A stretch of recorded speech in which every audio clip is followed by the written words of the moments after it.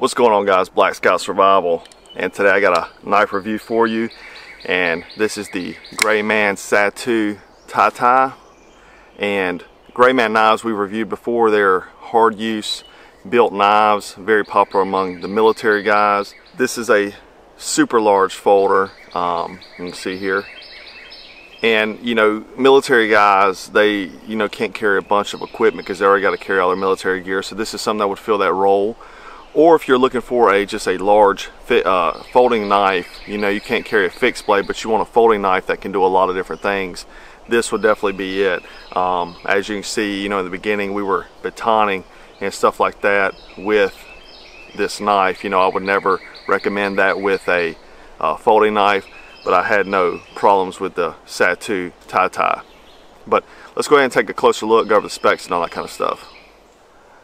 So the SATU, this one is got a CPM 20 CV blade with a titanium handle and lock bar. 100% made in the USA, and 10-ounce weight. So pretty heavy folder, but as a folder.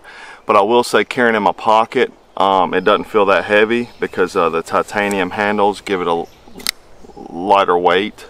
It has a 3/16 inch 4V titanium lock bar, and you can see the cutout here to give it some relief. That's a relief cut to make it easier to open. And it's definitely got a good lock there, over 50%. It's got a 4-inch blade, 1.5 inch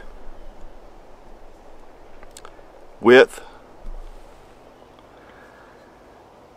Has a 9 7/8 inch overall length and a closed length of 5 5/8 inches. So you can see there. So even though it's big, it doesn't feel like it takes up a lot of room, honestly. Brushing is 3/8 inch, so that's what's giving us its strength here. It's got very good quality parts here. Hardware is stainless steel. Has a good thumb opener, ambidextrous opening, and just a good look. Here you can see this semi-choil here, and so you can sink your finger up in there, so you're not going to worry about your finger going over that. Kind of has a slight recurve blade,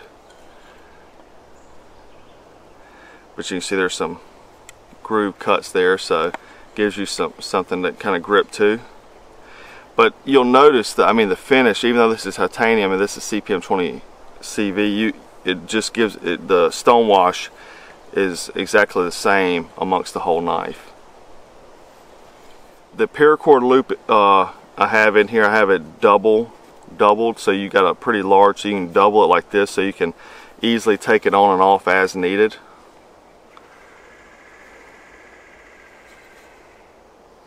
So guys, definitely a no-nonsense blade, and like I said, that cutout gives it ease of opening. Very smooth to be such a big blade. It opens super smooth, and just a gorgeous knife, and very hard use. There is a liner in here.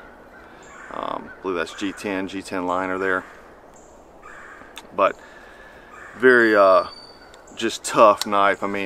I did some things to this that I normally wouldn't do to a folding knife, but like I used the Mega Pounder before a few years back, did a review on that, and you just didn't have to worry about breaking it because these knives are built to be tough. So if you're looking for a tough double duty, I would consider this a double duty knife. It could be EDC or a wilderness blade. This is definitely it. Most time in survival we don't recommend folding knives, but something this tough, I don't see no reason why you couldn't use it for that. And very aggressive jimping on the back here, I forgot to mention that. So on the frame as well as the blade, so you're not going to lose grip with this thing, especially for a combat blade. You're in the military, you want something that can be used in the field, as well as, you know, doing combat stuff, you know, tactical operations. You're not gonna lose grip of that knife in case you have to stab something. But anyhow, guys, I really dig this knife. I think it's a beautiful, very tough use knife. And like I said, I've been carrying it in my pocket, and really it doesn't bother me at all. I don't even notice it. Like a lot of other folders that I do commonly use for EDC, I can't even tell it's in my pocket. But when I pull it out, people can definitely tell. So anyhow, guys, hope you enjoyed this video. Make sure you check out Grayman Knives at the link below. Make sure to subscribe to our channel. We put out a few new videos every week. And as always, thanks for watching.